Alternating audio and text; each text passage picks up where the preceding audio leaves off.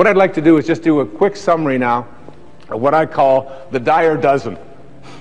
And this is the 12 points that I have been speaking about and talking about here in this entire program. There are 12 of them. I'm just going to spend a moment or two on each. If you want to jot these down while you're watching, I would encourage you to keep track of these 12 ideas, the Dyer dozen, for connecting to intention. 1, want more for others than you want for yourself. Want more for others. Whatever it is that you perceive to be missing, whatever health problems that you may have, whatever addictions you're struggling with, whatever lack of love that you have in your life, whatever lack of peace that you have with your aunts and your uncles or your parents or your in-laws, want the peace that you seek for yourself more for them. Want it more for them. That is how we create this level of consciousness. Secondly, think from the end. Begin to see yourself surrounded by the people and the events and the things that you would like to have. Only see yourself. You're having a problem with an addiction, see yourself as addiction-free. See yourself, if there's a car that you want. My son was perfect at this, Sans. I mean, he's just so good at this. Because there's a certain car that he wanted. It's yellow. And he didn't just bug me about it every day, which they all do. And all kids will do that. But he saw himself. He got a picture of it. He put it on his computer. It's the background of his computer, this yellow whatever it is. All right? I call it the school bus. I told him I was going to put cab fares on the side of it, but that's what he wanted. Huh? And then he saw him, and then he went down and he drove it. And it was a used car, and he got on the internet, and he just saw himself in it. he couldn't not see himself in it. You know, we call this just persistence and being a pain in the rear end oftentimes, but it's not that at all. What it is young people have this instant knowing and awareness that I can create what I want for myself in my life, and the way that I do it is I act as if it's already here. And almost like they won't be denied it. That's what intention is. It's not that pit bull attitude. It's that awareness that I am thinking from the end. It's already here, because everything that you think is missing from your life is already here. The third of these dozen is to be an appreciator in your life. Be an appreciator. Look for that which is valuable rather than worthless. Look, you go out and you buy a house, and 10 years later we say it appreciates in value. What does that mean? What does it mean that a house appreciates? It is more what? Valuable. It's more valuable. Same thing with you. If you're an appreciator, you have more value. Now you buy a car, you drive it off of the lot, and they say, well, it just depreciated by 20%. What does that mean?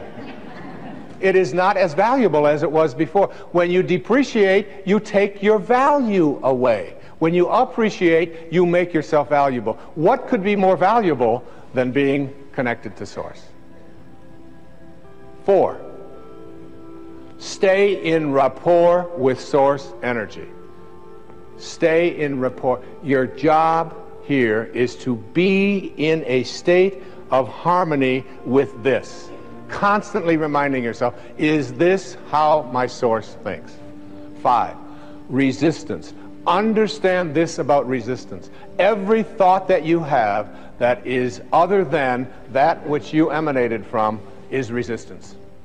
Every unkind thought, every uncreative thought, every thought of judgment, every thought of fear, every thought of depression, every thought of it can't happen, all resistance. So if you say, well, easy for him, he can talk about this, but I can't, that's resistance. You're right, absolutely. Even if you think all of this is a bunch of nonsense, you're absolutely right.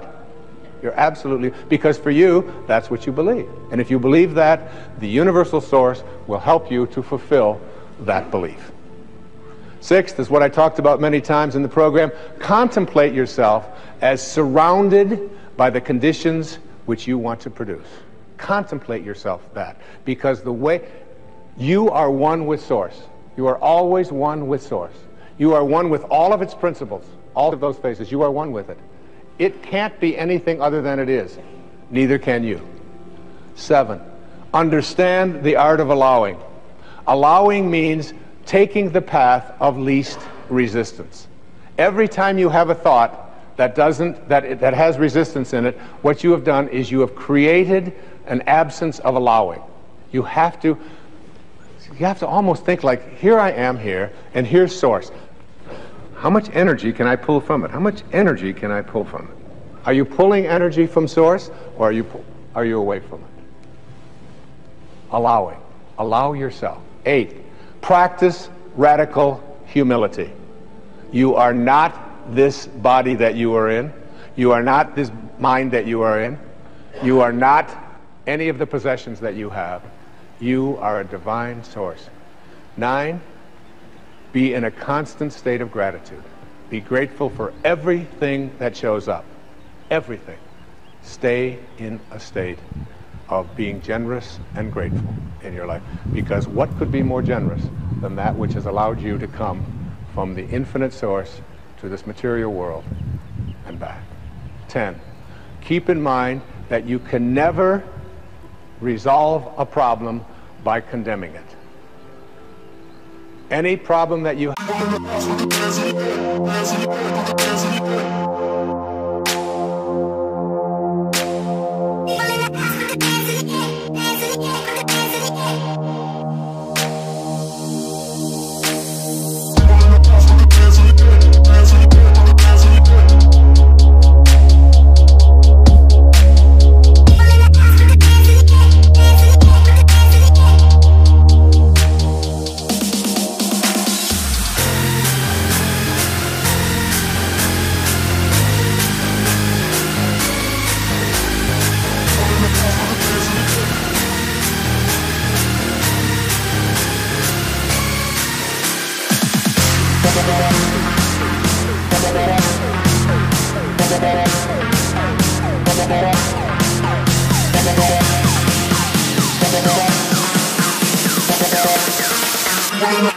We're